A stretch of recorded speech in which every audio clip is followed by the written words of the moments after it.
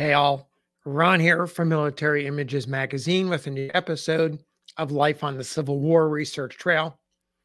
You know, I'm occasionally asked to provide examples of Confederate military men who avoided taking the oath of allegiance. Truth is, I do find them from time to time, but it is a rare event. And I ask myself, why exactly is that? When you consider 4 years of death and destruction and the many letters that I've seen and researched, journal entries, and other writings during the waning months of the war and the immediate post war period, it's easy to imagine that a significant number of Confederate veterans would have refused to take any part in a paper that took the oath of allegiance to the Constitution. So here's another truth. These ex Confederate soldiers and sailors, they had little choice, actually, if they wished to return to an active role in society in the United States. They really had to take the oath. Some of them really had no choice. Prisoners of war, Confederates who were trying to escape, those that finally gave up and turned themselves into federal military authorities, they really had no chance but to sign the oath. Now, this brings me to Robert E. Lee. I wondered, did he take the oath? In fact, he did twice. The first occurred in 1829. That's kind of the obvious one. After he graduated from West Point and was commissioned a brevet lieutenant in the United States Army. On this occasion, in 1829, he took the officer's oath of allegiance. The second time, the one that really captured my attention, was on October 2nd, 1865, months after the war was over, and he did it to get a pardon by President Abraham Lincoln's successor, Andrew Johnson. Lee did so before becoming president of Washington College, which is today Washington and Lee University. On that date, October 2nd, 1865, he appeared in Lexington before Notary Public Charles A. Davidson and signed an amnesty oath. The exact words of that oath are these: I, Robert E. Lee, of Lexington, Virginia, do solemnly swear in the presence of Almighty God that I will henceforth faithfully support, protect, and defend the Constitution of the United States and the Union of the States thereafter, and that I will, in like manner, abide by and faithfully support all laws and proclamations which have been made during the existing rebellion with reference to the emancipation of slaves, so help me God. Now, reading this text caused me to wonder, how was it received in the Northern press? Well, as you might imagine, not well. Here's one reaction from the Philadelphia Inquirer.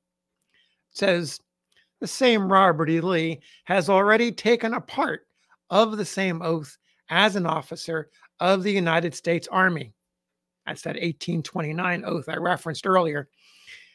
The comment continues, a child of the United States, educated at the expense of the people and supported at our charge, and as he shamefully broke it upon the miserable pretense that he must go with his state, the fact that he has sworn the same oath a second time is not very interesting. He would doubtless break it again, did interest or passion incite him to do so. The fact is only interesting as a historical proof that the rebellion is over.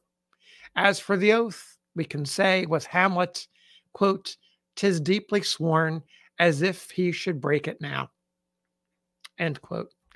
So that's the Philadelphia Inquirer. I won't read others because they're all in a similar vein.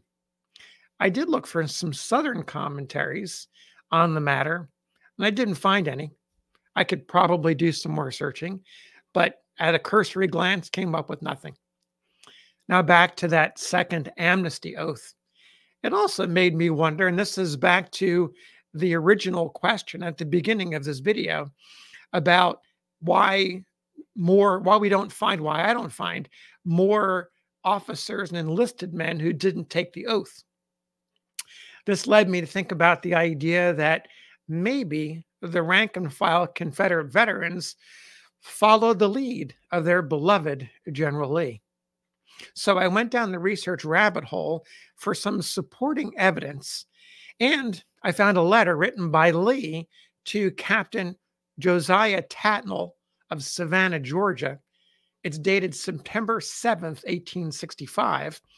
That's a few weeks before he took the oath. It appears in an 1874 book, Personal Reminiscences, Anecdotes and Letters of General Robert E. Lee by Reverend J. William Jones. Though the letter is private, it is easy to imagine that the advice Lee gave to Captain Tatnall is consistent with the same advice that he gave to others. It also, as you'll hear in the letter, I think it also syncs up with the post-war messaging that we know from Lee. The war is over. It's time to get back to being a peaceful nation. Lay down your muskets, pick up your plows, get back to the farms. Despite the serious issues he had with the government, it had become pretty clear that he wanted to get back to the business of running the country, even though he disagreed with what the government had become versus what it was before he left. Now, here's what Lee stated to Captain Tatnall. And I mentioned it was dated September 7th, 1865, near Cartersville, Virginia. Captain Josiah Tatnall, Savannah, Georgia. Sir, I have received your letter of the 23rd ultimate, and in reply will state the course I have pursued under circumstances similar to your own, and will leave you to judge of its propriety. Like yourself, I have since the cessation of hostilities advised all with whom I have conversed on the subject who come within the terms of the President's proclamations to take the oath of allegiance and accept in good faith the amnesty offered. But I have gone further and have recommended to those who were excluded from their benefits to make application under the proviso of the proclamation of the 29th of May to be embraced in its provisions. Both classes, in order to be restored to their former rights and privileges, were required to perform a certain act, and I do not see that an acknowledgment of fault is expressed in one more than the other. The war being at an end, the Southern states having laid down their arms, and the questions at issue between them and the Northern states having been decided, I believe it is to be the duty of everyone to unite in the restoration of the country and the reestablishment of peace and harmony. These considerations governed me in the counsels I gave to others and induced me on the 13th of June to make application to be included in the terms of the amnesty proclamation. That's essentially the pardon by Andrew Johnson's administration. Lee continues, I have not received an answer. Remember, we're weeks away from him getting that answer. But whatever that may be, I do not see how the course I have recommended and practiced can prove detrimental to the former president of the Confederate States. He's talking about Jefferson Davis, of course. Lee continues, it appears to me that the allayment of passion, the dissipation of prejudice, and the restoration of reason will alone enable the people of the country to acquire a true knowledge and form a correct judgment of the events of the past 4 years. It will, I think, be admitted that Mr. Davis has done nothing more than all the citizens of the Southern states and should not be held accountable for acts performed by them in the exercise of what had been considered by them unquestionable rights. I have too exalted an opinion of the American people to believe that they will consent to injustice, and It is only necessary, in my opinion, that truth should be known for the rights of everyone to be secured. I know of no surer way of eliciting the truth than by burying contention with the war.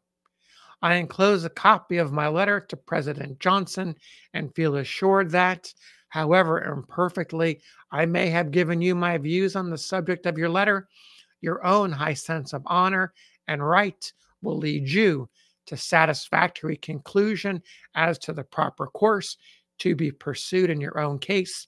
With great respect and esteem, I am your most obedient servant, R.E. Lee. So there you have the letter of Lee to Captain Tatnall, consistent with his messaging, as has been shown in numerous writings and his own here, that let's get back to work, let's get back to society. I'm not happy with the government. I'm not happy with the way things turned out. I think some of the leaders, like President Davis, have been enduring some sort of injustice, and they should be treated as the rest of the ex-Confederates, and end of story. So, of course, he's looking to get out from under the 4 years of war and move on, which is not surprising considering the loss. So, there you have it. Thanks for listening. We'll see you on the next episode of Life on the Civil War Research Trail.